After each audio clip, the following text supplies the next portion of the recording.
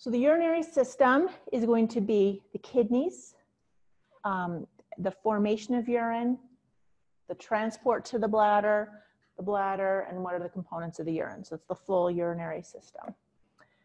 We're going to talk about renal anatomy and hopefully get through nephron physiology today. So that way, part 3 will be covered on Monday when we can look at the components of urine as well as do some urinalysis on our own urine.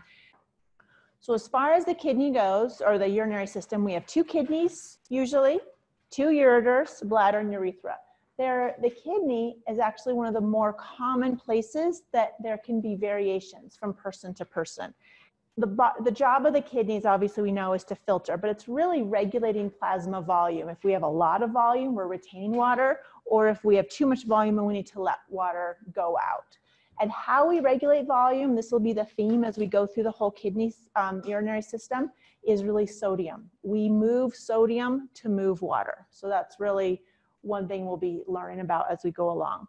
Electrolyte concentration, so sodium is one of the electrolytes, but other electrolytes are like chloride and potassium and magnesium. So there's a lot of other electrolytes out there that's really, really important. Sodium just gets the most play, so to speak, and that we're most aware of. pH levels, when we get into the section after we talk about urine, we're going to talk about fluid and pH. The kidney is our long-term regulator of our blood pH levels, variations in pH. That's one of the functions of the kidney. Obviously, most people are familiar with filtering, so it's a waste removal and detoxification, similar to the liver, but doing different things. So it's a way to clear out various waste. The liver does it through bile, and then that goes out the feces. The kidney does it through the urine, and obviously it goes out that different way. Erythropoiesis, who can remember what that term means? Excellent, red blood cell formation.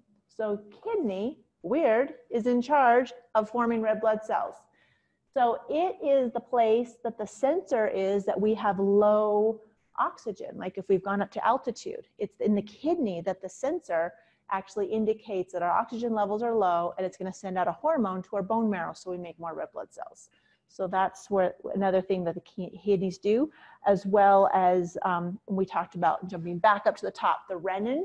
Remember, we had the baroreceptors for renin, and so we're going to go through again the renin and angiotensin system, like we did sort of a recap from we did in Unit 2.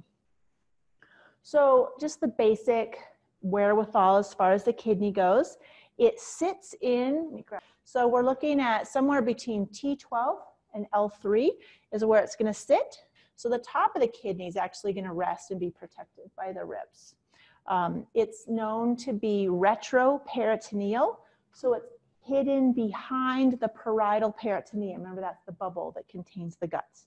So it's actually behind that. So if our guts were to rupture and blow up, the bacteria that would come out of there is not going to be affecting the kidney because it's in its own sealed chamber in the back wall. We're going to pull the cadaver out and have a look at that. I don't know if we'll have time today or if we'll just do that on the urinalysis day when we're doing more lab stuff. So then the adrenal gland, it is not on any of the kidneys I have in here, but the adrenal gland is really just a fatty blob that's going to sit on top of the kidney itself. And actually, when we dissect it in the cadaver, it's hard to discern it from regular connective tissue around it because it just has more of an unorganized appearance to it. So the hilum, just like in the lungs, is the place where our arteries and veins, in this case the ureter, is going to come in and out. So that's going to be the hilum. We have the renal artery going in, the renal veins, we have nerves, and obviously the ureter is coming out from that point. This picture here, we can see that the retroperitoneal nature of the kidney. So see how it's behind, actually shows the pancreas here in front of it. We see that it's actually in its own sort of fat-filled, kind of packed in there capsule. So it's quite protected. Okay, so what we need to know about the anatomy of the kidney. So I'll just draw this on the board. So if we have our kidney, kind of kidney shaped, we have the cortex, which is going to be on the outside. Remember, and then we have these weird little pyramid things, which are handily called renal pyramids. So that makes something a little easier for once. So the cortex is going to be out above here. So this area is going to be the cortex. And then if you were to do a dotted line and just encompass the portion that these little triangles are in, that's going to be the medulla. And so within the medulla are going to be these renal pyramids. The tip of the renal pyramid are known as papilla, sort of like papillary muscles. If you recall, they kind of come to a little tip. It actually means nipple in some language. Renal columns are going to be the spaces in between. So these are pyramids. These are columns. And then this whole middle part, I'll sort of do a dotted line. This will be the medulla. Then what we have are the drainage systems. That's going to be the calyces. There's a minor calyx, that's singular, calyces is plural. With that sort of big picture, just saying, hey, the kidney's taking a bunch of blood, filtering out the bad, and letting whatever is bad drip out into the urine. So where it's coming out is the bottom of the pyramids at the renal papilla, and you have a minor calyx. So the minor calyx is going to be like a little catch basin for the urine that's dripping out the papilla. So really, this whole cortex to papilla, there's a network, a filtering network. And essentially, you have urine that's going to be dripping out. So the urine is kind of filtering this way. So it's literally dripping out of each of these pyramids off the papilla. So the catch basin is going to be the minor calyx for each one. Each one has its own minor calyx, and you can see where two come together, it's a major calyx. So in this view, we have a minor calyx, and a minor, where this would be a major calyx. That's all, just sort of gets bigger as it's gathering more and more. So each individual pyramid would have its own minor calyx that the urine is dripping into. And then it goes into this wider basin, which is the top of the funnel, that being the renal pelvis. And so that's kind of as we gather some of these guys up. This would be renal pelvis. You'll see also the term renal sinus. Now we know sinus is in our head and there's spaces. So really the renal sinus is, if we were to pull this out, is the space in the kidney that the pelvis sits in. It seems a bit redundant, but the actual location that the urine is in is the renal pelvis. So that this renal sinus is just the space of the kidney that's been hollowed out for the pelvis to exist within. So I don't know, it's a fine line there. So once you leave the renal pelvis, or once the urine leaves, then we're in full-on ureter. And then it's heading down to the bladder from that point. So here's our basic anatomy of where the physiology is taking place up in the cortex and the medulla, and then we drip urine into the minor calyx, major calyx, renal pelvis, and then out the ureter to the bladder to leave the body. We can see from here, we're going to go through a number of vessels as well. I think I have this as a recap. So the blue arrow indicates what region of the kidney. Yep, and the green, the medulla, and specifically what part of the medulla? The pyramid. Excellent. Okay, so then between the pyramids is the columns, and then at the bottom of each pyramid, it's called the papilla, and each papilla drains into the minor calyx, and then the major calyx. Okay. So renal vasculature. So this here, I think, is less effective at learning. It's more just a list form, so we can know a list of vessels that we're going to go through.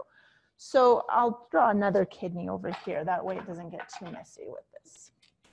We'll draw another kidney here. Okay. So if we have our pyramids, and I win no prizes for our work. And our ureter coming out there. Pretty sad kidney and a sad ureter. So if we have our aorta coming down, we're going to have the renal artery coming into the kidney, right? The renal artery is going to then divide into the segmental and interlobar artery. Sometimes it does, sometimes it doesn't. Sometimes it, usually a couple segmentals. Let me go back and we can actually see here. So you can see where there's can be variations in how it branches off. Generally, this part is known as a segmental, where interlobar is going to be these as these separate up. But sometimes, depends on how many pyramids are in any given area, that could be its own interlobar. So there's a lot of variations. But basically, we have a few segmentals kind of coming out, and then we'll say a segmental, and then we have coming up into these columns are going to be the interlobar.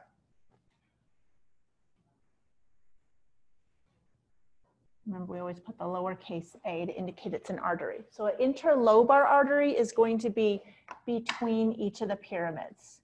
And then we have one known as the arcuate. So I always like remember that one because it's arcing around. And it actually is connecting the interlobars by going above. I sort of over-exaggerated it in this drawing. It's a little tighter to the top of the pyramid, but it's just arcing about above the top of the renal pyramids. So this would be the arcuate artery. So we have an arcuate artery there, and these interlobars are coming in between. Then we have what looks like interlobar again, but this is interlobular. So I always think of the U as up, and that's out in the cortex. So interlobular radiate out here into the cortex. They are also known sometimes as cortical, which makes a little more sense because they're in the cortex, but they're the same thing. So if you see that in a book or text, it's not an extra one. They're just sort of waffling between the vessels. So here, I'm just going to draw a little arrow, is interlobe. I'm going to put a U and underline it because it's different. It's different than the lobar. So it's interlobular artery. Then we're going to go into this whole nephron because now we're divided down so small that the next branch off, it kind of looks like a Christmas tree.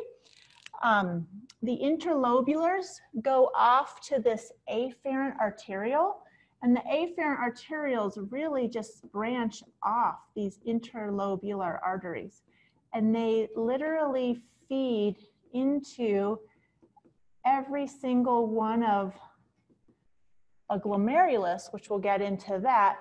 A glomerulus is the start of our filtering system. So if you can remember when we did muscle physiology, or you did muscle physiology in 201, we talked about a whole muscle and you broke it down and said, oh, how a muscle contracts is Z line to Z line, a single sarcomere. And you have a single sarcomere, but then that's repeated over and over again 1,000 times down the length of a muscle. So if you learn about one sarcomere, then you kind of know what's going on the whole muscle. We're going to learn about one nephron. That's one filtering unit, but that's what's repeated hundreds of thousands of times to a single kidney. So the afferent arteriole goes to the glomerulus, which is the head of one filtering unit. So that's where, so you can see this little Christmas tree sort of formation, or stick Christmas tree, it's a start. So we're going to then kind of ignore the microscopic components of the filtering system at this point to go back so we can do the vein side. And the vein side really just matches the artery side coming back. So we have an interlobar vein coming back. We have the arcuate vein. We have an interlobar vein, but we rarely have a segmental or lobar. It just sort of actually more of a segmental, and then it'll come together. They all coalesce more easily. They're on the venous side to become the renal vein, which is going to go into the inferior vena cava and back to the heart. So on the gross anatomy of the kidney, you should be able to answer questions either from a diagram, name these vessels, or be able to, if I were to say, name the vessel, name the artery between the renal pyramids, name the artery that's between the medulla and the cortex. So you're saying arcuate. Between the pyramids is going to be interlobar. Name the main artery that afferent arterioles branch off of. Let's look at the Christmas tree. So then we're looking at interlobular. So most of the questions will be of a descriptive nature, but if you were to see a kidney diagram, first and foremost, you should know this type of anatomy. This was a really cool picture of a casted kidney. Anyways, he's done it here. These are cool arteries. You can really see the extensive network. You can see the renal artery, the lobar, the segmental, but you can see rather than our just 2D plane, how the kidney, this is all radiating out more of, I've seen a 3D fashion. Here they've dyed it, tried to go veins versus arteries. They just did one over there, so kind of did a nicer artery here, this bottom one.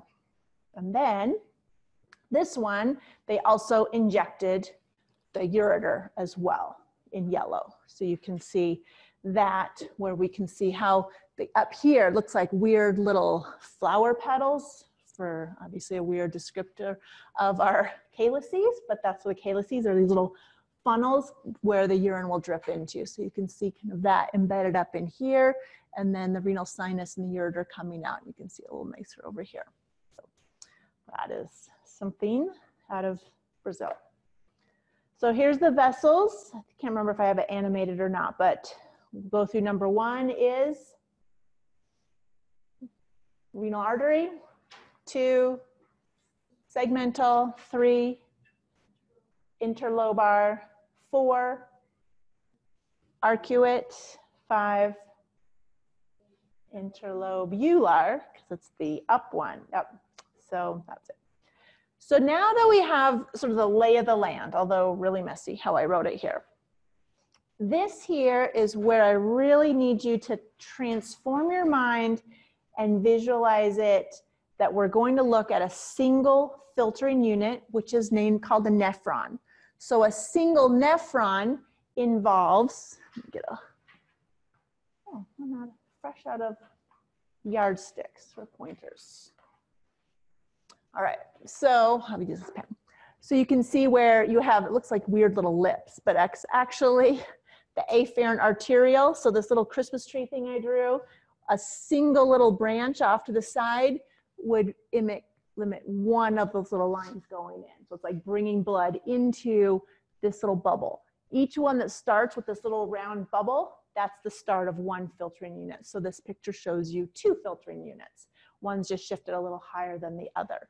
So what we have here, and I'll do it on this drawing, is where we're going to have an afferent arteriole. I guess I'll do this in red. So remember, we have our interlobular artery coming off, and we have, we'll just do one single afferent arteriole coming off of that. I'm going to make a little dot. That red dot I have here is mimicking this purple dot up there with the little red line coming in. So one of the red lines is this afferent arteriole that we've drawn here. So how this goes is you end up with a little capsule around it. And we're going to go through the details of the capsule. You have a wiggly section of tubing that then ultimately dips down into this pyramid. Sometimes they start real high and it only dips a little into the pyramid. Sometimes they start really low and it dips further down. But basically the blood going into it and the round little bubble head and the wiggly tubes are all going to be in the cortex. There's just a U portion that's going to dip down into the medulla. So this is obviously really messy. We're going to ultimately draw this a lot bigger over here. But I wanted you to see it in place, in position with the gross anatomy of the kidney. So this picture on this side is nicer, where we can see our arcuate artery here between our renal pyramid and our cortex, the interlobar artery going off, and each one, again, looks like a Christmas tree with these little balls hanging off, each one of those is an afferent arteriole going to a glomerulus. That's each little ball. Again, we'll do that. And then they expand out to that. So this is just to sort of set your mind down as we do our microscopic vision and conceptualization. So now we're going to go into the physiology of a single nephron and how this works and what's going on with the filtering. Each section is going to have its own job. So we have this, here's a repeat, the nephron location, it crosses from the cortex and goes down into the medulla. Each of these parts are going to have their own name and their own job. But what we can see in this line here being an interlobular artery and a single afferent arteriole going into, we're going to do the upper one, filters, and we have wiggle down into the medulla, up, wiggle, and then ultimately, I'm going to put this in a different color. What comes down in this green one is known as a collecting duct. That's going to be the end. That's after the final waste is accumulated. And you can see at this bottom portion here, that is the renal papilla. So the collecting duct is just taking the urine down all the way down until it just drips out there at the bottom of the papilla. So that's kind of where we want to see where this is going. So the parts of a single nephron, so that's one filtering unit, is that we're going to have tubules. That's the stuff that the urine's collecting in. So let's kind of think of the tubules as the waste drainage system, like the piping. The vasculature, that's the blood. So we're bringing blood into it. The blood has waste in it. We want the waste to end up in the tubules. So that the end of the blood pathway should be clean, right? Because all the waste has left it. So we have these tubules and we have the blood. And then last, we have this crazy thing known as the juxtaglomerular apparatus. And that's gonna be our like $100 word for the day that we'll get to at the end. But the most important part now is really being comfortable with the tubules and the vasculature and how they form a nephron. The juxtaglomerular apparatus is just fine-tuning what's going on. So a kidney, this might be one of your slides. Okay, so the kidney is obviously the nephron is one functional unit, one filtering unit of the kidney. So how we do this, how the kidney really works is opposite to the liver. You guys remember from the liver, we had blood that would enter into the liver and waste would go out and the bile would take it away. So it was really just pulling waste out. The kidney is like, no, I'm not going to pick through and pull out waste. The kidney is like, give it all to me and I'll send back the good stuff. So it's sort of, instead of the liver picking out the bad, the kidney's like, I'll take it all and I'll send back the good. Does that make sense? It's kind of the opposite. So what's happening is this initial filtration up here is the blood shows up at this bulbous head glomerulus that I keep referring to that we're gonna get into more detail in a moment, but it's at this round bulbous glomerulus that is a capillary bed inside. And what's happening is anything that's really small, most of the fluid is going to come out of the blood and into the tubules. And then it's the job of the rest of the tubules to send back good things like water and glucose and things that our body really needs to have. So this initial filtration is separation of the water and a lot of dissolved solutes, some of which is waste, most of which is actually good stuff. So it's taking away good and the bad at this initial filtration. And then the idea of selective reabsorption. The reabsorption concept means it's going from the filtrate, which is, think of the piping, the plumbing that's carrying the waste. Selective reabsorption is sending the good back to the blood. That's reabsorbing. So we are reabsorbing our water. We're going to reabsorb our glucose. We're going to reabsorb some of our fatty acids and our amino acids. So reabsorption is bringing the good back into the blood so that we don't pee it out. So that's really, really important job. So that way, whatever's left over in the pipes of the tubules is really just the waste. So in the end, we have the whole distance of the nephron Whether we're doing the wiggle or the down or the end wiggle, all it is a series of tubes that allow us to bring all the good stuff back and leave the waste inside the tubules. Now, the idea of secretion means something that didn't originally get filtered out. It might be bigger and chunkier, so it missed the initial filtration. It actually gets pulled from the blood and then thrown into the filtrate. So it's not everything was just initially filtrated. So those are three concepts that we're going to keep track of. Filtration, reabsorption, and secretion are three main things that's going to be the hallmark of what's happening in three main regions throughout the nephron. This here, this slide just shows the anatomy terms of the tube part. This is the plumbing that's holding the waste. Those are the tubules, starts from the Bowman's capsule where we initially pull out all the good and bad, we do the filtration is going to take place there, and then all the tubules beyond that that's going to help send back the good. The vasculature that's in blue in this slide is really the names of the blood vessels that go along it. So you really want to think of the tubes as plumbing, and the vessels, they're going to run side by side to each other, because initially all the good went into the tubules. And then as the vessel's running next to tubules, the good is coming back to the blood during the whole. So they just want to think of them as running in parallel to each other. Okay, so we're going to start from our interlobular artery. We had our arcuate down here. Yeah. We will. From the interlobular artery, it's going to go here into the afferent arteriole. The afferent arteriole is going to go into this squiggly thing I'm drawing here. This is known as the glomerulus. I'm just going to go back on the slide real quick so you can see that we're following this side. So I'm just going to kind of go through the vessels, and then we're going to draw in the tubules as well. So the afferent, and hopefully it's got this listed here. So we have our afferent arteriole and the glomerulus. So this is really blood that we are going to say has loads of waste in it. You know, it's going to the kidney. It's got a lot of waste inside the blood that we want out. Goes into the glomerulus. It is at the point of the glomerulus that we have the waste separated from the blood. Do you remember the term for that? Filtration. And then leaving the glomerulus, we have the efferent arteriole.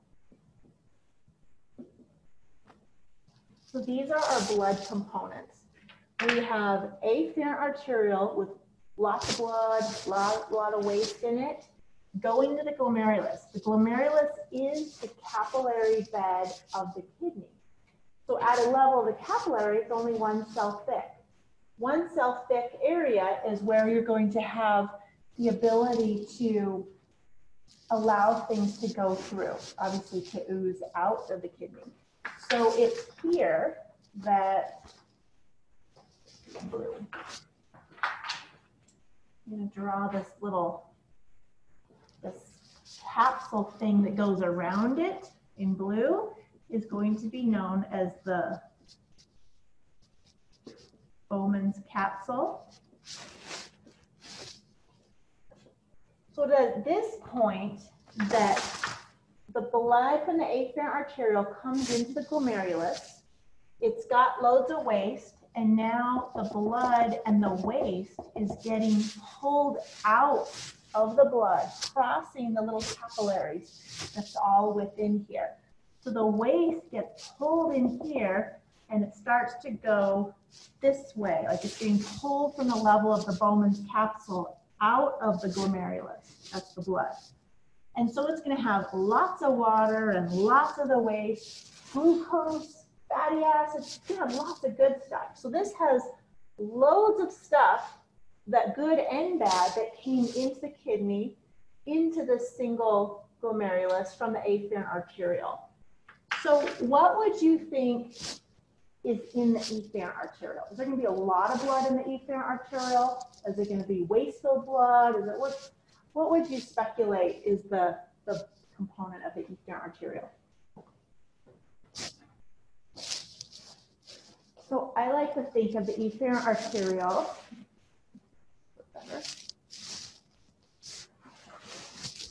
I like to, so this is obviously an exaggeration, but it's meant for more conceptualization.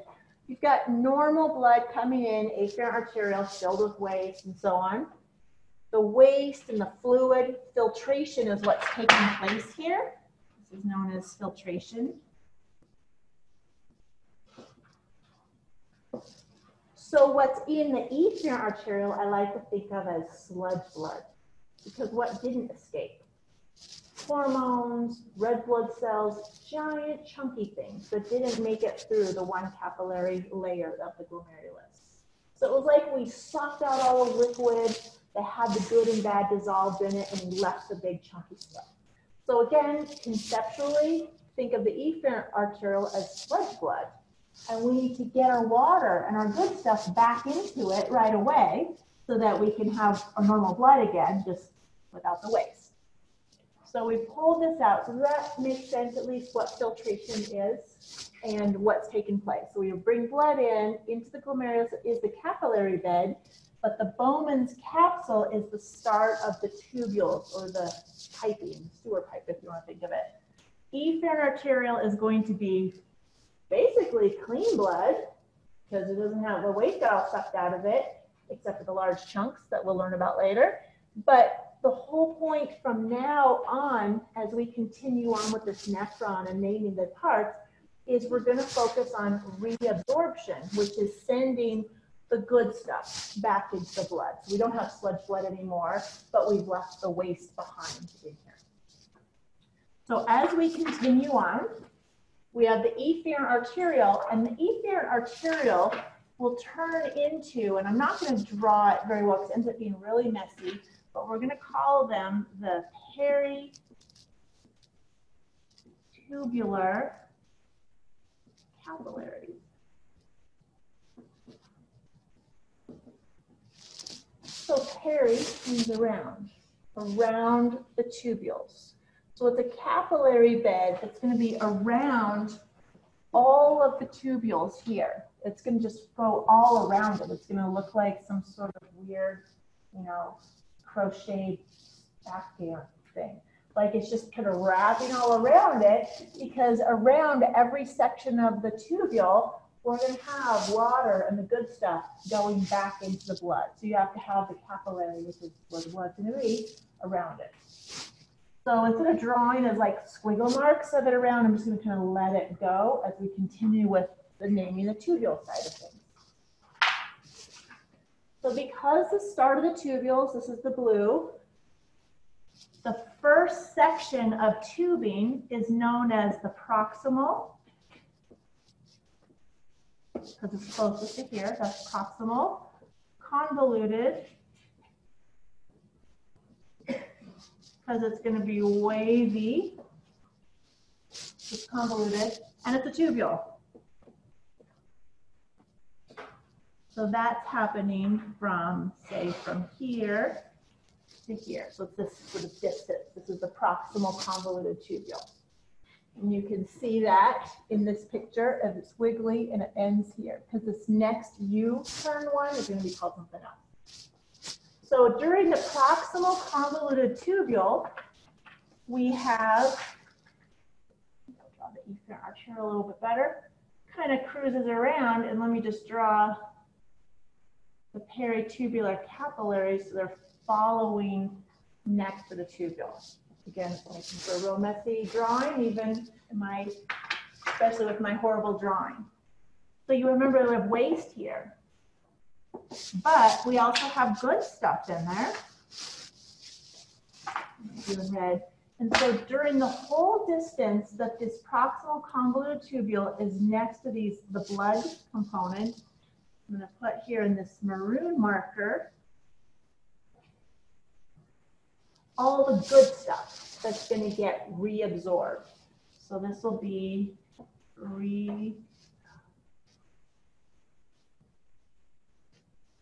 reabsorption. So we'll just name it good stuff, we'll say like water, glucose, good electrolytes, we'll say magnesium, that's a good thing, vitamins, amino acids, other like good stuff, back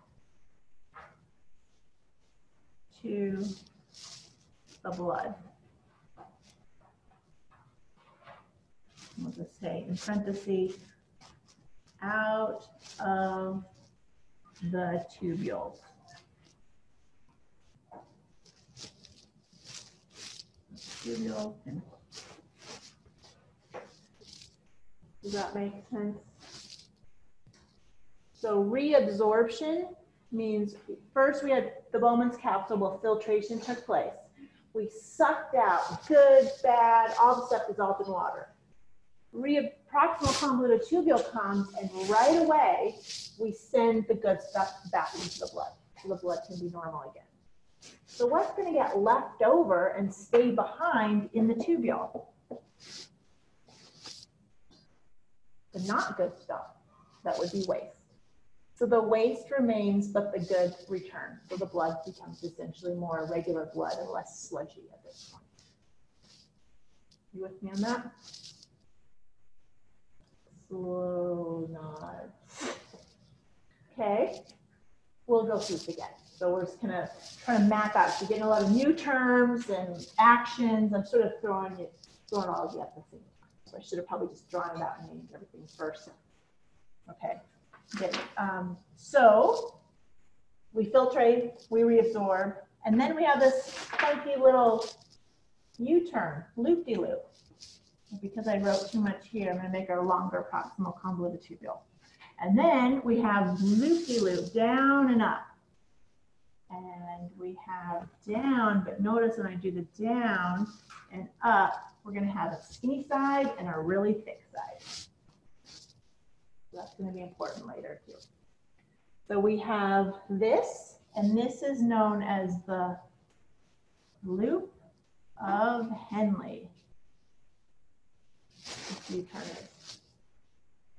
The job of the loop of Henle is primarily reabsorption still,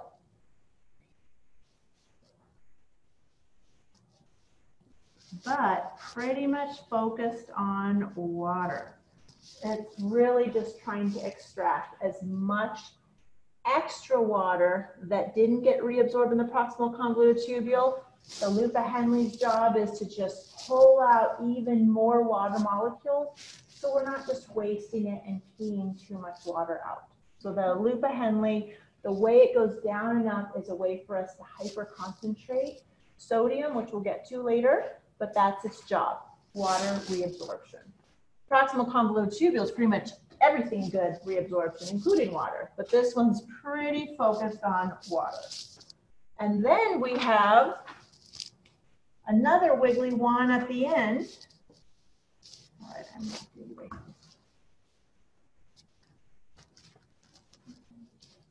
And what do you think this guy's called? If it's wiggly and it's at the end, it's going to be convoluted. And if this one's proximal, then this one will be distal. Yeah. So we've got the distal convoluted tubule. And it does some reabsorption, but really its main job, because we've had so much tubular components dedicated to reabsorption, what's really the thing of note here, so there's going to be two things of note that we're going to go through, but the first one will be known as secretion. And what that means, so I'm going to follow these peritubular capillaries. Just going to skip over the loop of Henle here. So if we're still in the peritubular capillaries, we have the tube here and the blood here. What secretion is any say larger waste chunks, they were too big to get filtered over here. They didn't really make it out the tiny little gaps and through the single layer of the capillary bed. So they're larger molecules, but they're still waste. And so we grab onto them and we pump them into the tubule. So I want you to realize that reabsorption and secretion are opposite directions of each other. Reabsorption, so this is an important concept. Reabsorption is moving things from the tubule to the blood. Secretion is moving waste from the blood to the tubule. So one is out of the blood, reabsorption is into the blood. So those terms are specific because of their direction. So once we've got secretion added in, we have the waste that stayed in, but we pulled out all the water. We have big waste chunks. We've got all the little waste chunks that we got out when we filtered. And now the kidney, the nephron is done with its job. The nephron's like, okay, I did as good as I could do. And here we go. I'm dumping it into this thing known as the collecting duct.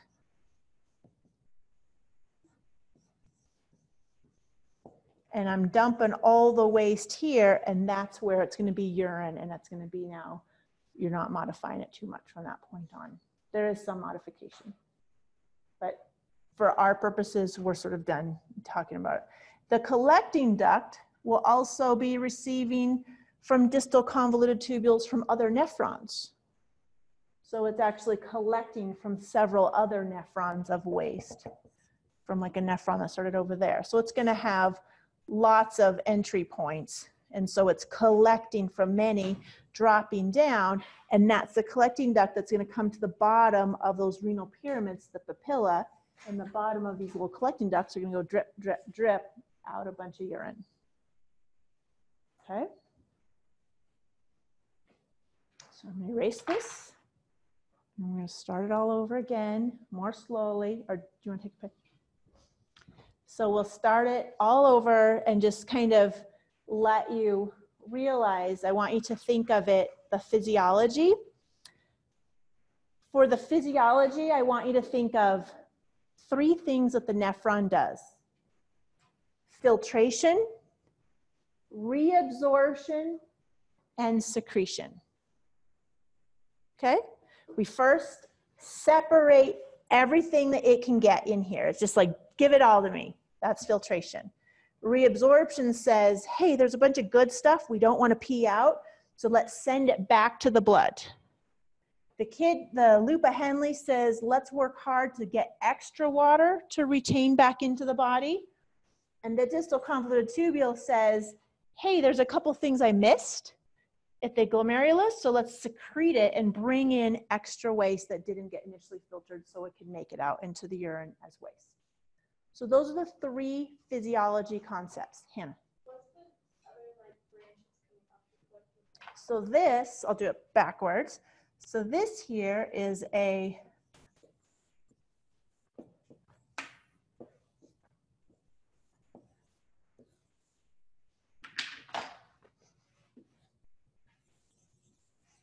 another nephron. So there's like another interlobular artery, afferent arterial, glomerulus, Bowman's capsule. That nephron has its own proximal convoluted tubule, Lupa Henley, distal convoluted tubule. So the point here is the single collecting duct is collecting from several other nephrons. And you can see that here in this picture where it's just saying it's coming from other, you can see other, spouts coming in. I'm going to go back a little bit here.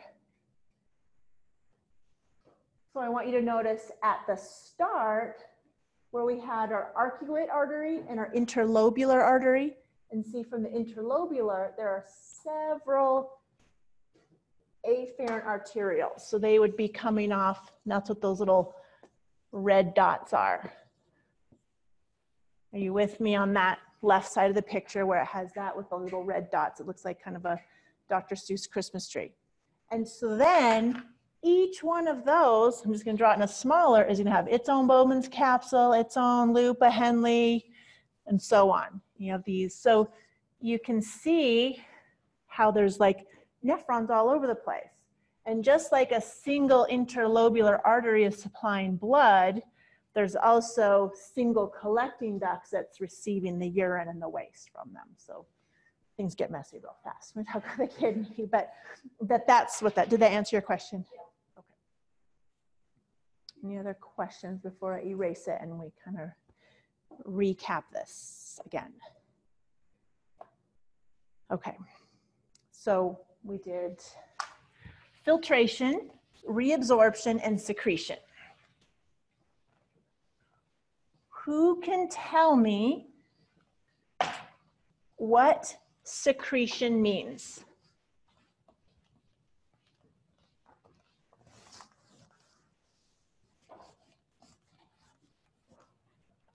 What secretion? From blood to the tubules, yeah, so that's secretion. So what would be tubule to the blood? Reabsorption. And what is filtration?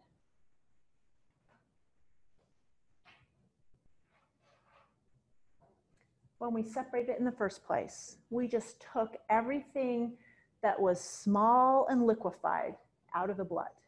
Good, bad, just everything. Whole kit and caboodle. And then the efferent arterial just has the sludge blood leaving. And then immediately the efferent arterial turns into peritubular capillaries, and reabsorption brings back the water and a lot of other good things. So our blood will normalize. See, so the filtration happens at the renal corpuscle. I didn't tell you about the renal corpuscle yet. The renal corpuscle is the glomerulus and the Bowman's capsule. So the renal corpuscle is both of those together. Reabsorption, we're going to go through that. We're going to talk about the renal threshold. We'll talk a little bit about countercurrent multiplication. So tell me the two main locations along the nephron that reabsorption will take place. Yep, the squiggly. So it's going to have the proximal convoluted tubule. And we have more reabsorption specific for water in the loop of Henle. Okay. Secretion is going to take place in the where? Distal convoluted tubule. So we have an afferent arterial coming in. We have, it's just a little network in here, so that's a glomerulus. And the efferent arterial leaving. The Bowman's capsule is around it here. So we have, let me draw this here. Glomerulus and Bowman's capsule. And the two together is the renal corpuscle.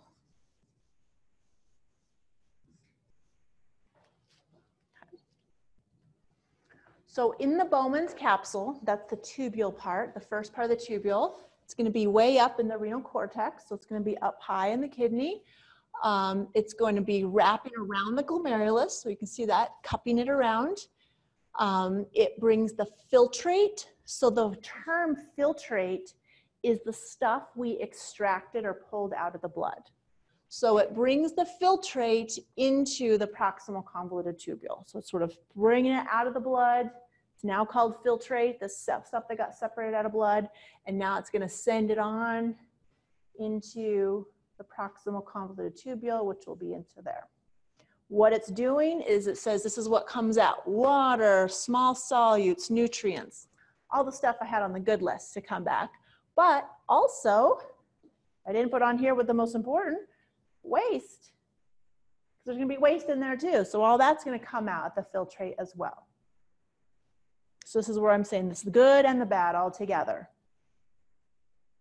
The next slide is just talking about the glomerulus on the inside of there. The glomerulus is the blood part of it.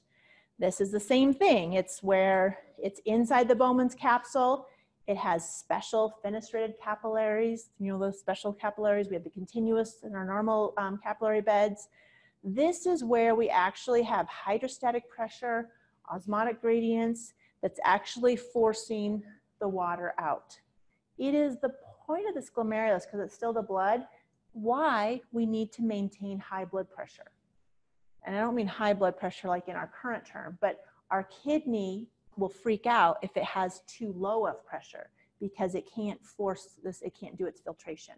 So that's why we have this whole renin-angiotensin system that we have to deal with later, which is the #1 driver of our high blood pressure problems out there in the world.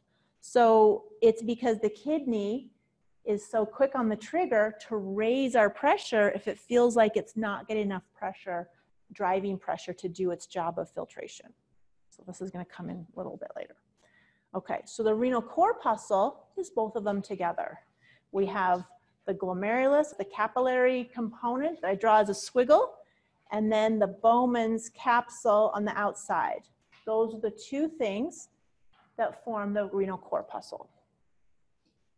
And then once the waste and all the stuff gets out here into this Bowman's capsule, it's going to get headed out and sent on into the proximal convoluted tubule. Giving a little more detail on filtration. It's just saying you really need hydrostatic pressure, osmotic gradient, just a way to push out this filtrate, how to get stuff out of the blood. That's all. I don't care that you know it's minus what the pressure is. Don't even worry about that. This is just explaining what filtration is separating it from the blood. This is actually what it looks like on a histological slide from the cortex, and you actually see the glomerulus. We actually have proximal convoluted tubules here, and the one with the D is distal convoluted tubule. And the reason why I want to point that out is, what do you notice that's different between the proximal and distal convoluted tubules?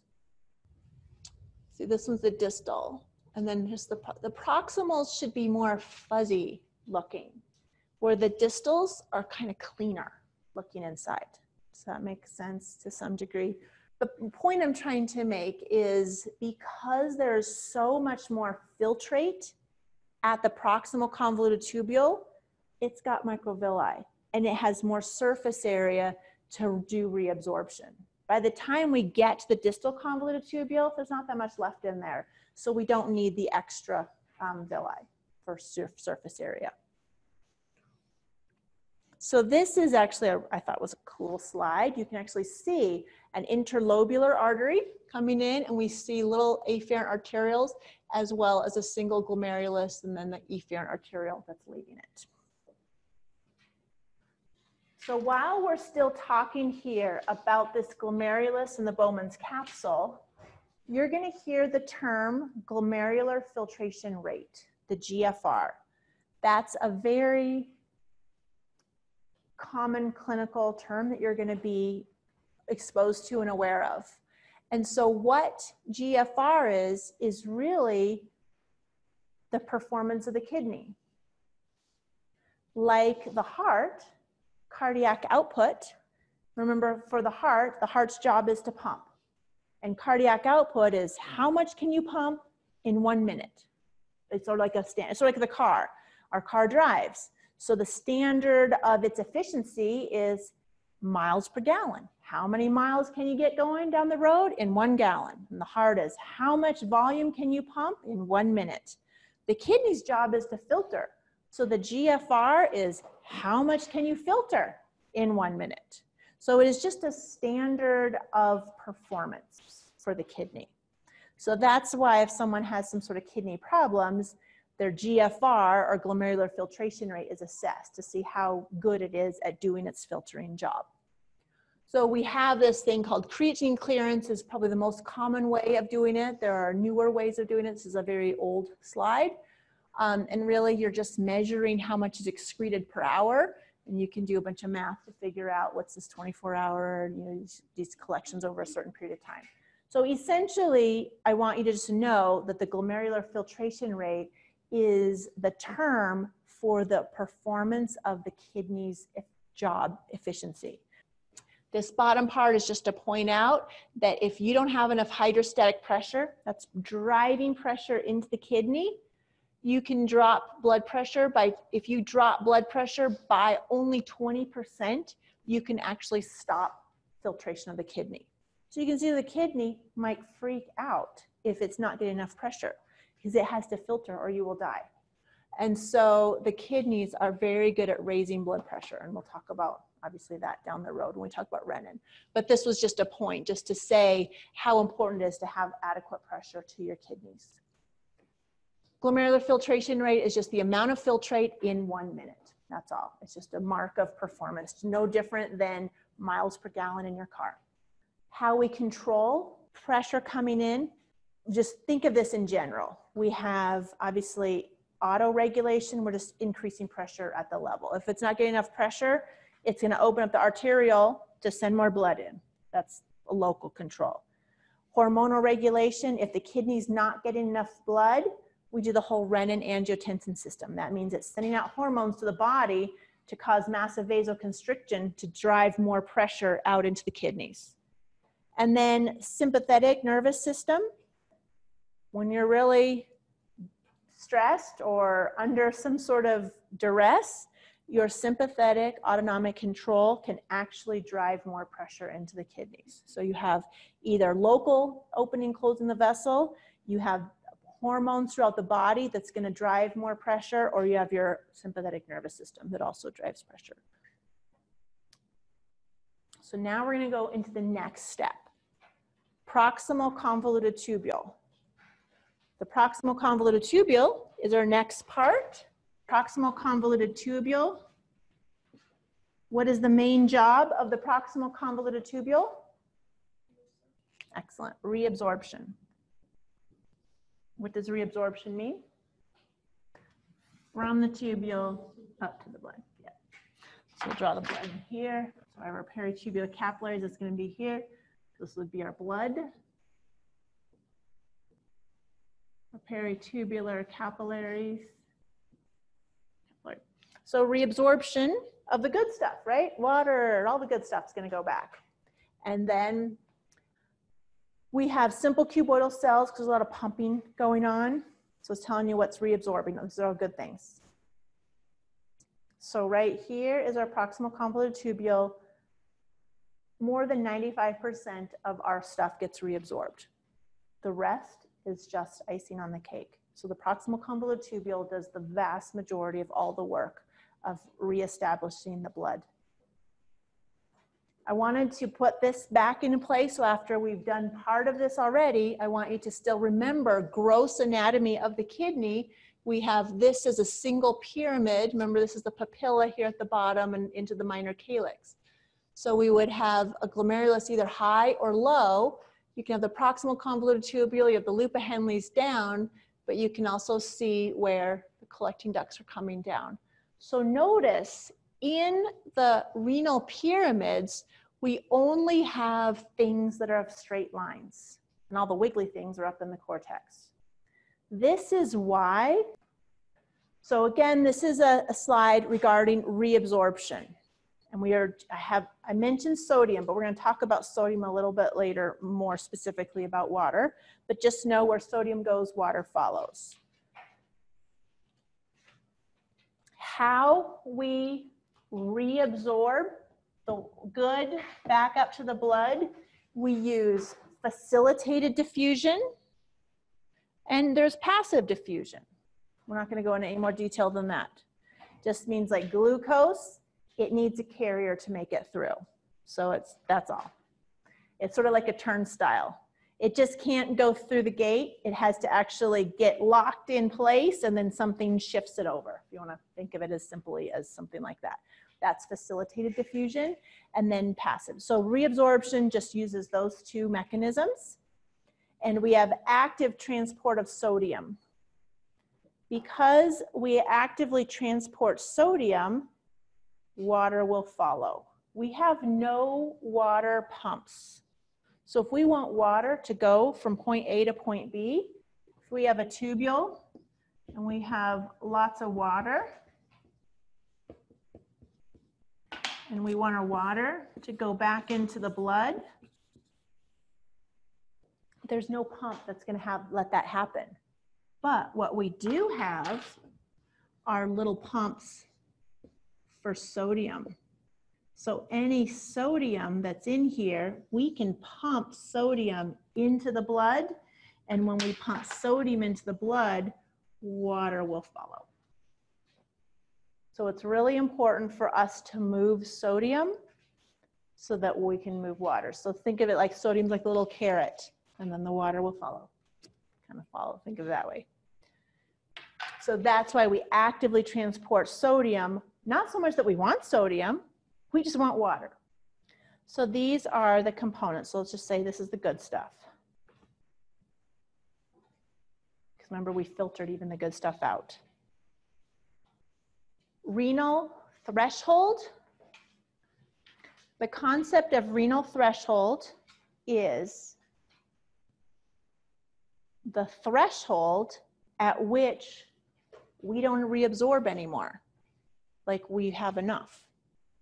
So an example is glucose. If we took out glucose, we'll make that in purple, it's the good stuff.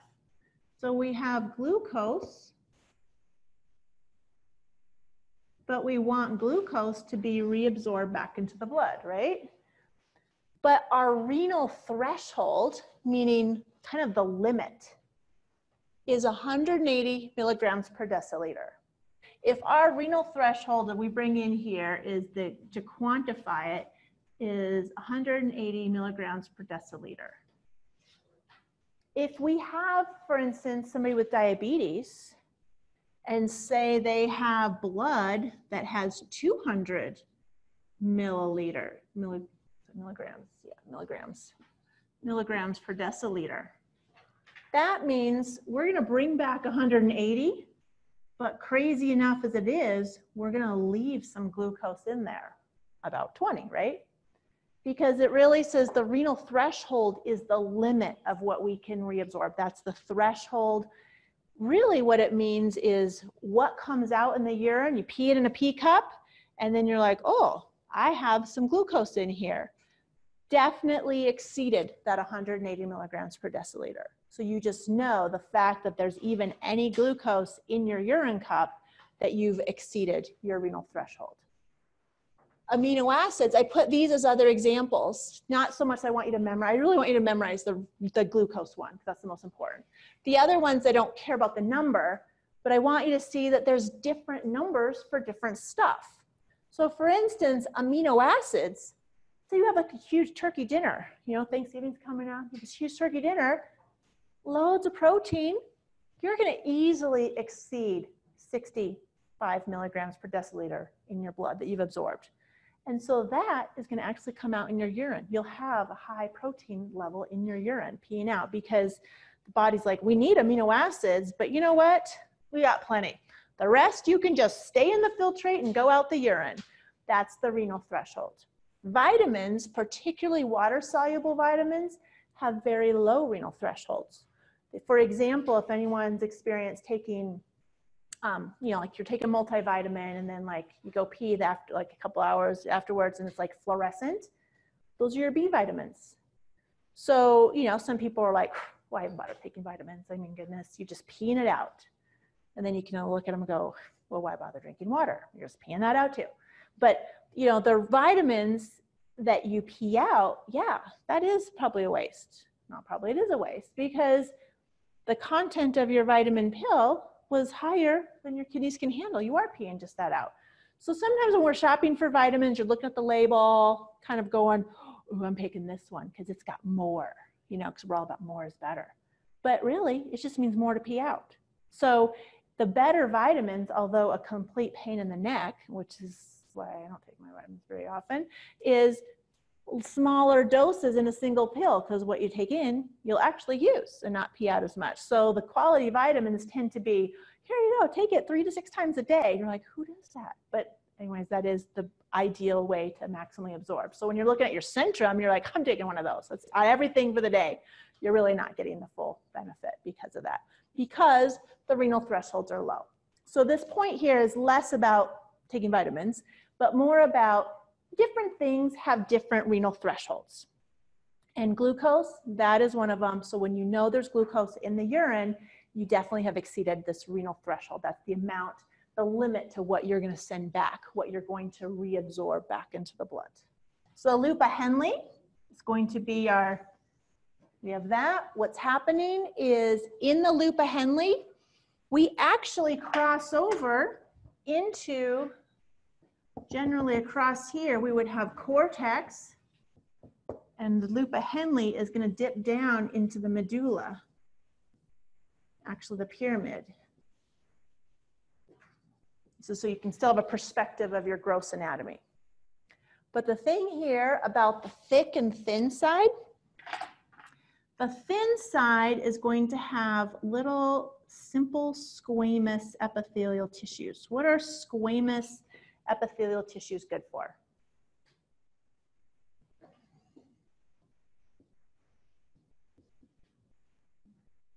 Simple squamous tissue for, and I'm going to put in caps here just so it's different, diffusion. Remember, just even the alveoli, diffusion of gases. We want as thin as possible. The thick side is thick because it's cuboidal. We pump, we do pumping, we transport, we do things like that. So this over here is going to be simple cuboidal epithelial tissue, and its job is pumping.